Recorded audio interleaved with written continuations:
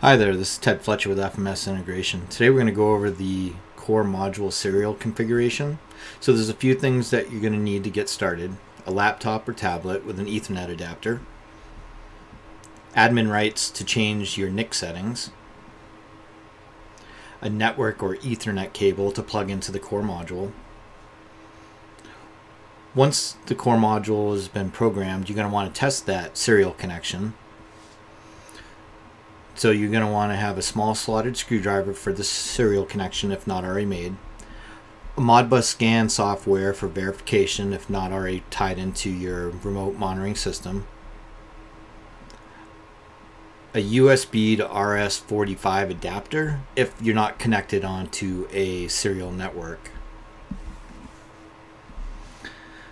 So when working with the unit, behind the front door there's an access panel located up at the top. That's where you're going to find the core modules and the serial connection.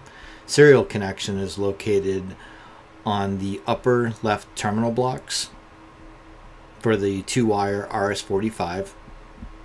The bottom module, module 1, is for the upper panel, and the upper card is module 2, which is used for the lower panel. Default communications on these units are set up using IP address 192.168.127.5, device ID 5 for the upper panel.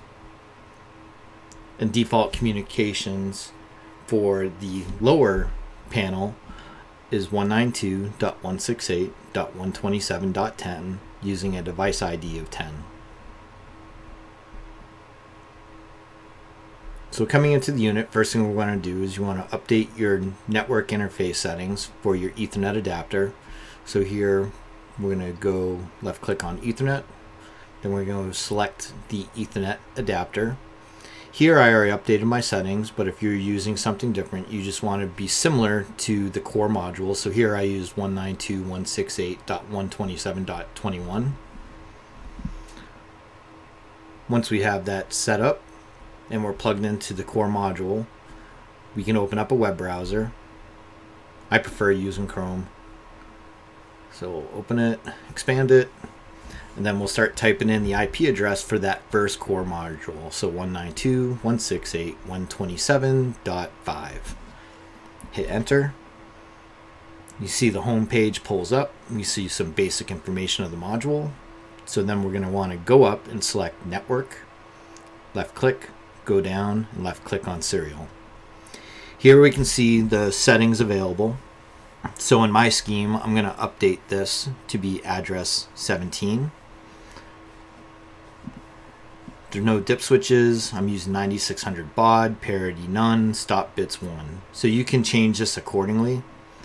Once you hit update settings, you should see a little dialog asking you to apply changes. Once done, you'll see a success. If prompted for a username and password, the default is admin, if not changed already.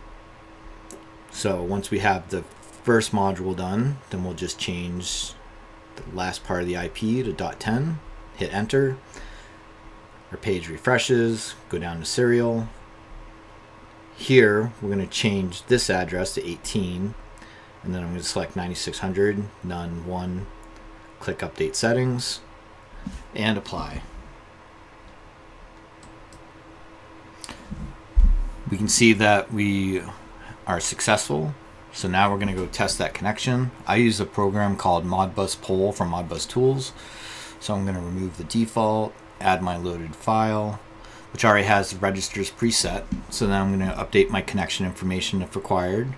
Here I already have it set to slave ID 17 for the first panel. So then I'm going to connect, and we're going to watch the transmits to ensure that everything's communicating back with no errors. Now that we've been talking, I'm going to increase the pull rate to a faster rate just to ensure that the comms are nice and stable. And we can see we're pulling in at a faster rate with no errors, which is ideal. I'm going to disconnect, go back in, update the slave ID to the second panel, connect. And we see the second panel is talking as expected. Just let this run through for a few seconds. All right, then everything's looking good. We're going to disconnect. I'm going to hit save. I'm going to close out this tool. And then the last part, what we'll have to do is anytime you change the slave IDs, you have to update the configuration. So from the local display, go home, configure COM, view panel 1. Here, we're going to push on the 5 for the Modbus device ID. Once we depress that, a keypad will come up. We'll type in the new ID for that upper panel. Once done, we'll press enter. Then we'll go back to configure COM, view panel 2, and we'll repeat the same process. We're going to click on the button for the Modbus device ID, push on that. We'll see a keypad display. We'll update the new slave ID for the second panel. Once that's been updated, then we'll hit enter. And then you can go back to the local panel and you can check your live data. If anything is wrong with that configuration, you'll see error marks called out next to the data cells. If you like what you see, hit like. If you want to stay up to date, hit subscribe. And by all means, feel free to leave a comment.